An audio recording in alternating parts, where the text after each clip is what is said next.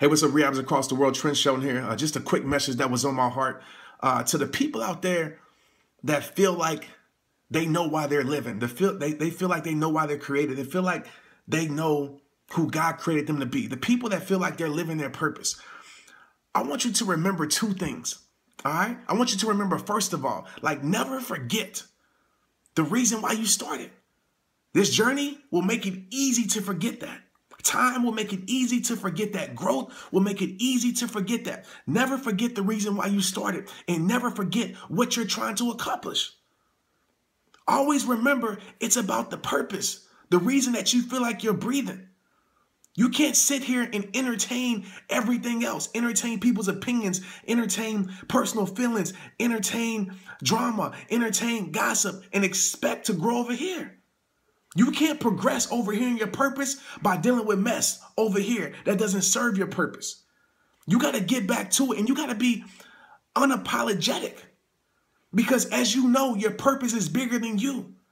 A lot of people depend on you to live your purpose, whether it's a business, whether it's a job, whether it's a vision, whether it's a mission, whatever it is you feel like you're created to do. A lot of people outside of yourself benefit off of it.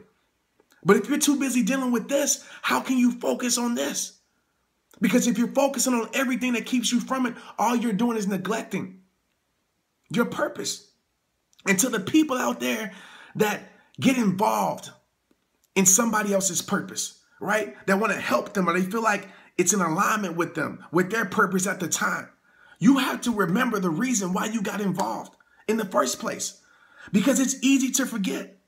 As time goes, you might start to feel more entitled. As time goes, you might start to feel less appreciated.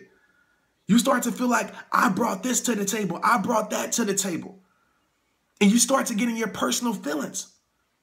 And maybe it's okay. Like maybe it's justifiable how you're feeling. But at the end of the day, you can have conversations about it. But at the end of the day, you have to know your role. You have to know your position.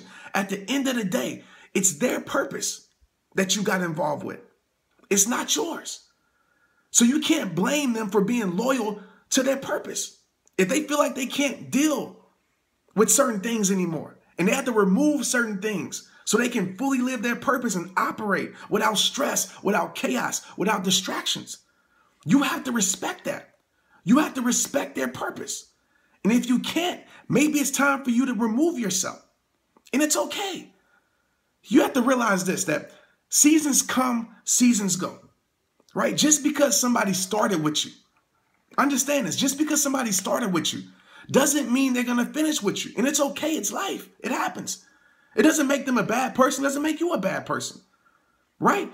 Just because somebody supported you at the beginning doesn't guarantee that they're going to support you at the end. It's okay.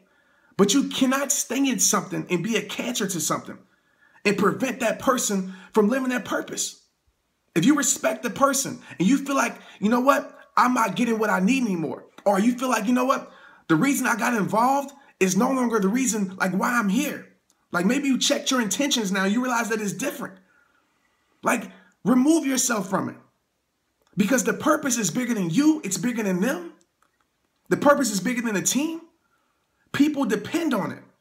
All right, and I'll tell you right now, when it becomes more about personal feelings, right? How you feel, and I'm not saying people can't talk about it and people can't address it. I'm not saying that, but when it becomes an issue, a daily issue, when it becomes a problem, when it becomes very relevant in the situation, when it's more about personal problems, personal feelings than it is about the purpose, that equals problems.